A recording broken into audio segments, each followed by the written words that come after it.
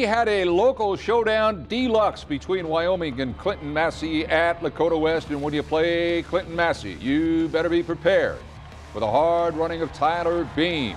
That run set up this, a Clinton-Massie touchdown by Wester Trampler, and that was the first score of the night.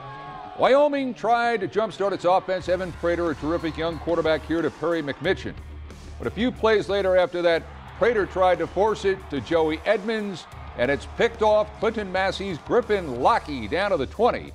And that leads to another touchdown by Trampler. 14-0 Clinton-Massie.